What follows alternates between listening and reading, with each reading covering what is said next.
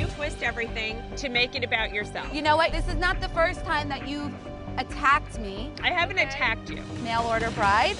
Mail order bride wasn't as bad as what you said about my mother, about my husband. Your mother's with a married man, and you're with a married man. So what does that mean? I mean, you see a pattern here. Wow, wow.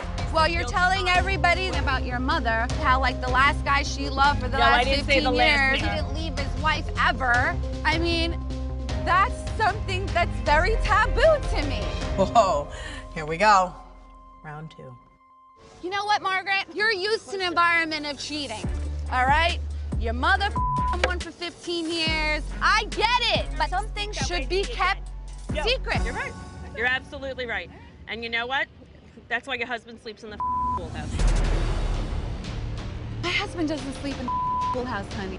I'm secure in my marriage, so it doesn't bother me where the he sleeps. I know, whether it's in his girlfriend's bed or not.